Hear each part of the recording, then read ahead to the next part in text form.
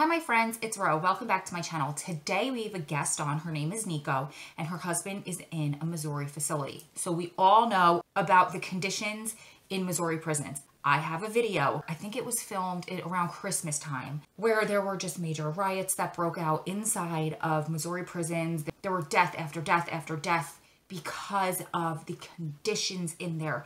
The water was coming out of the faucets brown. They were living in condemned buildings. There was standing water that was dirty all the time. It was a dump. Inmates were treated horrifically. Nothing has changed, although there were steps. Celebrities were getting on board. All of a sudden, we were hit with this crazy worldwide problem that we're all going through and experiencing right now. So of course that stopped and everybody's attention went to this. Well, the conditions did not get any better, and instead now these people are stuck in there in these conditions without soap, without hand sanitizer, living all on top of each other in standing water, no way to keep themselves distant or clean or escaping germs, and basically they are living in a breeding ground for this to spread and become extremely catastrophic. If you're interested in hearing Nico's story, please keep watching.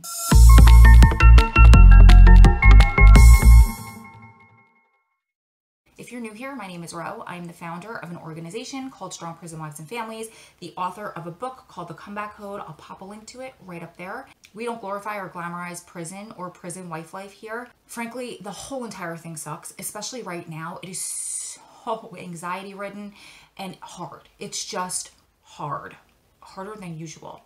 But if you stick with me, I will keep you educated and I will share exercises and tools that I've used throughout the decades my loved one has been incarcerated to help get you through this really painful journey. Do me a favor and hit the thumbs up button. That'll just help me out on YouTube. We need to spread the word about this right now to help our loved ones stay safe and potentially come home. And no matter if it was 2 years or 5 years or 20 years, they could be serving a death sentence at this point because of this awful bug. Now it's spreading more and more and more in prisons. It's just going to take too many lives, thousands of lives. And one life lost is too many lives. Anyway, whew. So by hitting thumbs up, it'll just help YouTube share out this video. Please also subscribe and ring the notification bell to stay on top of all the updates that I post and to be notified when I post a video. We usually post every Monday, Wednesday, Friday, and I do go live here and there in between. So I was on Facebook the other day and my friend Nico had posted something and she was so passionate. Her passion jumped off the screen at me. She was infuriated. She had done an interview with the news and they kind of twisted her words and they eliminated things that she said and they pigeonholed her. She really wasn't happy with the way that it was edited and that it was portrayed on TV. I'm so inspired by it and I'm so drawn to people who have passion behind what they're doing, people who are soldiers and fighters and not victims. And that's what screamed at me. So I reached out to her and I said, I would love to have you on the channel. So when we spoke on the phone, we were talking about the media and I said, I've done a lot of media myself where they take our words and they twist them because they want us to fit into this little pigeonhole of prison wife and what that stigma should be. So instead of coming across sounding educated and sounding like she was fighting for the whole entire state, they made her sound like an insecure prison wife who just needed her husband home because she was codependent and she couldn't live without him and everything else. So I told her, you can use my platform to tell your story. However you want to tell it, share the details, share the fact that there's not even soap, share the fact that the warden's saying, oh, we have hand sanitizer, and when you pressed him further, it's on his desk locked in his office. I know that all of us are going through this right now. I know that anybody who has a loved one who's incarcerated is going through this right now. Nico's story is one of hundreds of thousands. And I'm trying to show the reality of what we on the outside face. And I'm trying to pass along ideas and things for you to do. Use Nico's story as a lesson in what you can do to fight for your loved one moving forward. We have to make noise. The only way that we can get them to listen to us and to help us is if we stand together and we make noise. Without wasting any more time, here's Nico and her story. Hi, my name is Nikolai. I was asked by Ro to come on and speak with my situation going on with my husband with the going around, also known as the my husband's name is Zachary, and he's currently in the Missouri Department of Corrections on a 12-year sentence, and he has completed his 40%. He completed that back in December of 2019, and he also had his parole hearing in December as well, and we received a February 2022 release date. Since then, he was sent to drug treatment in Fordland, Missouri at the Ozark Correctional Center. He's been there for about a month and a half. Everybody knows how dirty and filthy the conditions are in prisons. They're nasty. They're not up to health code. People that come in there to do checks, they just, you know, mark it off. They don't write anything up. And I mean, I don't know how it is in other states, but when you see cockroaches and mice in the visiting room, you can only imagine what the housing units look like. Anyway, my husband tells me all the time what they are, so I know what they look like. They're disgusting. And to get a phone call from your husband saying, you know, when there's this crazy pandemic going on and people are freaking out here, that he was just told that there's no soap, that they just announced while you're on the phone that there's no soap. And before the announcement, there was soap, but the soap was very watered down. It was cut with water, and it's supposed to be cut with water. It has a ratio, but they cut it so much that it's literally like it's, you know, just like water slipping through your fingers when you go to use it. It doesn't do anything. The cleaner that they use is this, I haven't personally looked it up, but I've heard, my husband's told me that it's not even an antibacterial cleaner. It's called 710. It does nothing. Again, there's no hand sanitizer at all. And the governor has issued like a whole bunch of, like 2 or 3 different temporary orders for bans to be lifted on things that would usually be considered contraband. And sanitizer and certain, you know, cleaning chemicals obviously are considered contraband normally because of the alcohol content in them. He's ordered for that to be lifted temporarily so that the inmates can have a proper defense to defend, you know, themselves from this nasty virus. I have spent countless hours and days every day since this has happened, since this started happening, even before the soap issue I was told about. I was, you know, calling people to see about what were we going to do, how we were going to help them, because, you know, we already knew they don't have the means or the supplies or even the employees for that matter to have these things implemented. I spoke with the warden, for example, of the facility that he's at, Warden Brian O'Connell, and I spoke with him for an hour. I have all my phone calls recorded with everybody I talked to. I've called the governor, I've called central office in Jefferson City, and spoke with several different people. And these are people that I've spoke with for a very long time, just because, I mean, like that I've spoke with before this because of how much time my husband's done. So I'm familiar with who these people and what really honestly is going to happen from these phone calls, which is nothing. And that's what's brought me to where we're at today. And I'm reaching out to Roe, and I started a petition, I think about a week ago.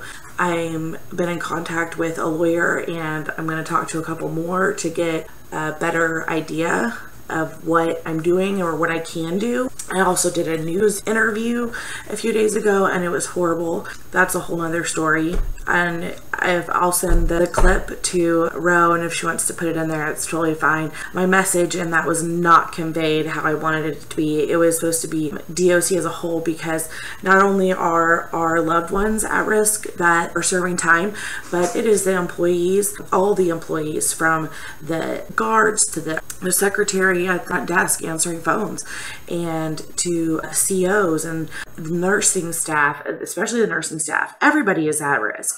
And then you have volunteers. I live in Missouri, obviously. There's a church not too far that was also going to where my husband's at his facility. Volunteers were going into my husband's facility still after there were confirmed cases of COVID at their church. They were still being allowed to go there. They were being asked to come forward by the mayor to get tested if they had attended these services that this person was at. And yet they were still allowing them to come into the prison and do these groups and things.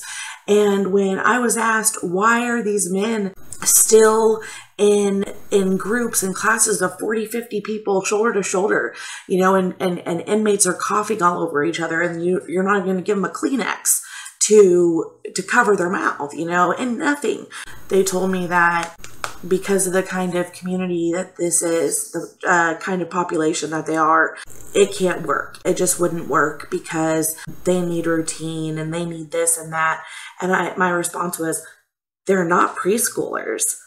You know, out here, hello, we have everything is canceled. Church, every activity you could possibly think of, school, and we're doing fine. I was very taken back, I guess, by their response, both from the warden and I think it's the communications director up at central office in Jefferson City, that said that they would go crazy because of the population, the type of population, basically stereotyping, that just wouldn't work. Then she also said, ma'am, a whole bunch of other wives and families would be very upset if we had to keep your husband longer than we were supposed to have, and he'd be home late due to having to cut the class sizes because of. And I said, I mean, I get where you're trying to go with this, but I would be even more angry if my husband got sick due to not practicing any type of social distancing and doing what you can with what type of environment that you have, and him getting sick at all, or get sick and the worst happen, he, you know, not ever come home. You have this and that's thrown at you, this life-threatening thing that gets more serious by the day, by the hour, some days it seems like, or it is. And you know that your husband is in conditions that are a breeding ground for this thing. Also, his immune system is compromised. He has medical conditions. I'm doing everything that I can to make sure something can change in the Missouri Department of Corrections, that I can be not just heard, but also listened to, because these are real life things.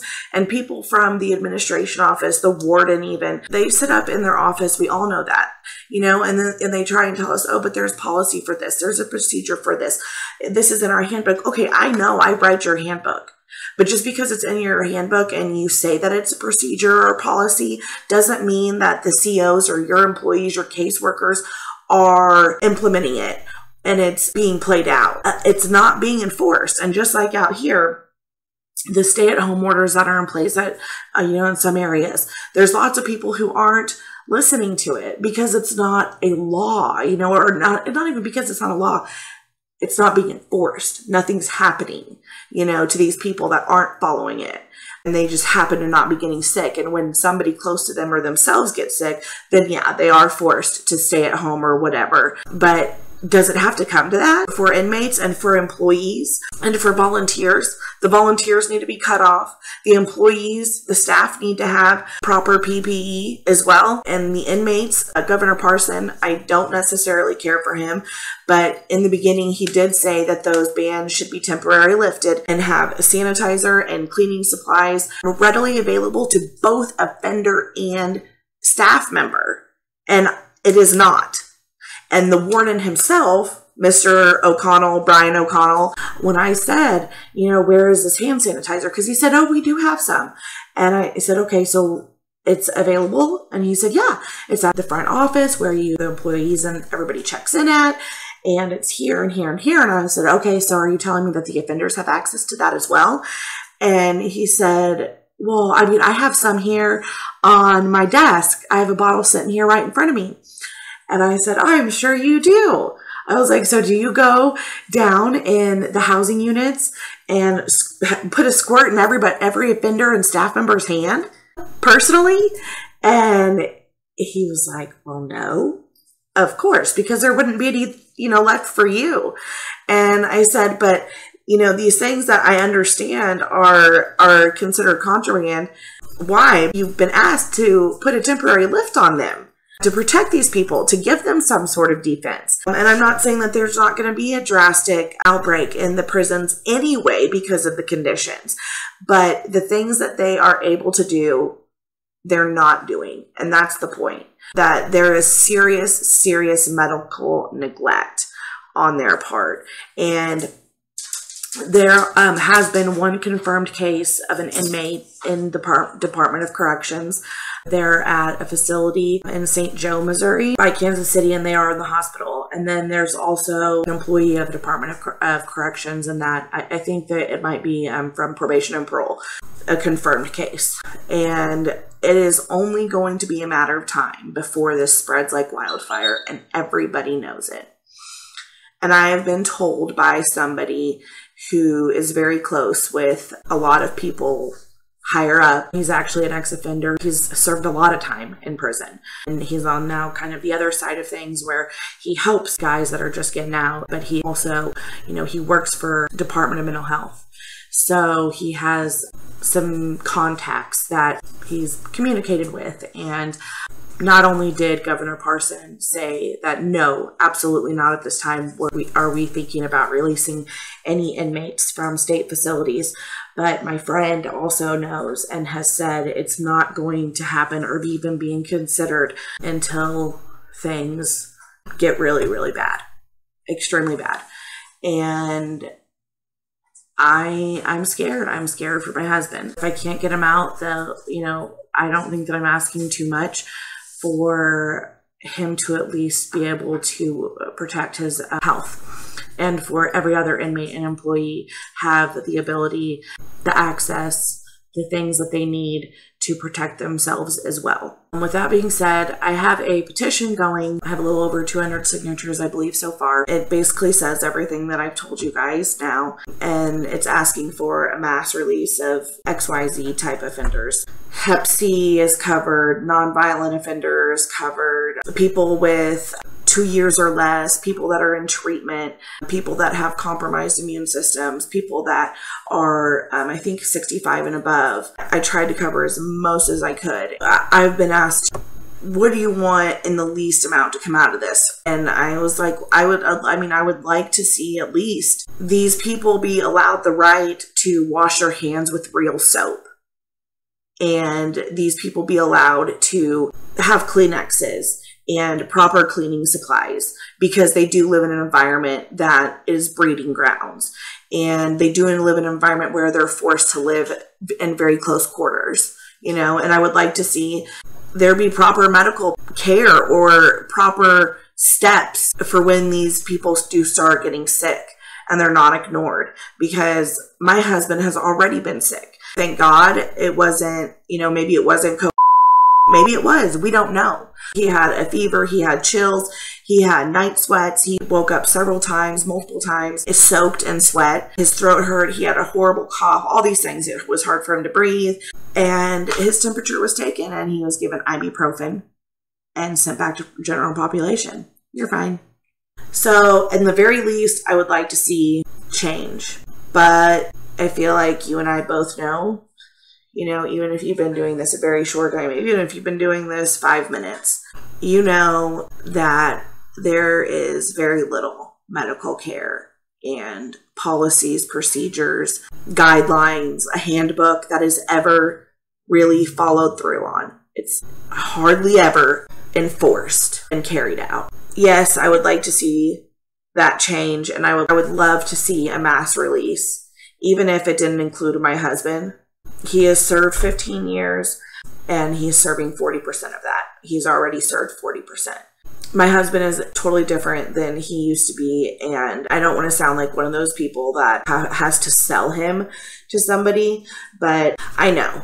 And when you know, you know. And you all who are watching understand that. I did know him before. We were good friends before. We've had a great relationship. There have been ups and downs, of course. And it's been really hard, especially when we were first together and he was a kid and I was a kid.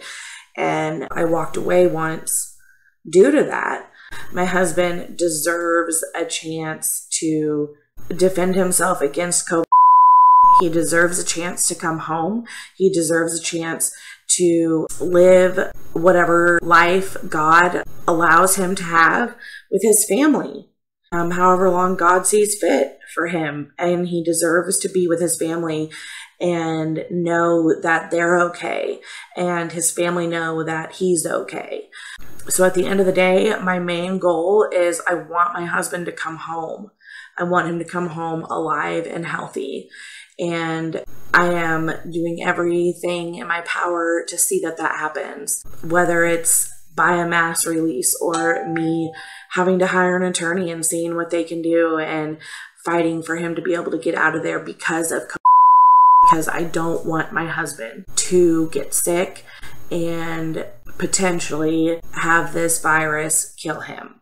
I did not sign up for 15 years to not bring my husband home. I feel like we paid our debt. I know that everybody's going through this, being people that have this one big thing in common, letting somebody who is incarcerated. I know that all of you feel this situation and feel the situation across the board, and I am praying for each one of you in our community, and I'm sending you love and nothing but good positive vibes and nothing but blessings and health for you and your loved one and everybody that surrounds you in your life. I would love for you guys to sign this petition. If you know of any good lawyers and if any advice at all, please let me know. I'll give Roe the number to Governor Parsons, and I'm going to continue to press him and put pressure on him to consider a release. I really, really appreciate Roe letting me come on here and share with you guys my story and what we're going through, and hopefully maybe my situation can help one of you guys out there dealing with the same thing. I know that we are dealing with the same thing, so we're in it together, and I hope together we can make something happen. Thank you, Roe. Thank you, Strong Prison Wives and Families, for not only hearing me, but taking the last 26 minutes to really, really listen to my heart and my concerns, because it's only the vulnerable that get sick, while your only is my everything. Thank you. Much love to you all. I'll post Nico's petition in the description box below. If you know any way you could help, let me know. If you have an intriguing story about this inside of prisons, if you have footage from the inside, feel free to send it to me at strongprisonwives@gmail.com, and I will feature you. I'll feature your loved one, and I'll feature your story. I'm here to help you as much as I am to help myself with my loved one coming home. You guys keep staying strong, keep loving strong, keep supporting one another through this journey, because you're one day closer to all being behind you. Lots of love from my heart to all of yours. I'll see you beautiful ladies and gentlemen in the next one. Until then, stay safe, stay healthy, and please stay home. Much love to you all.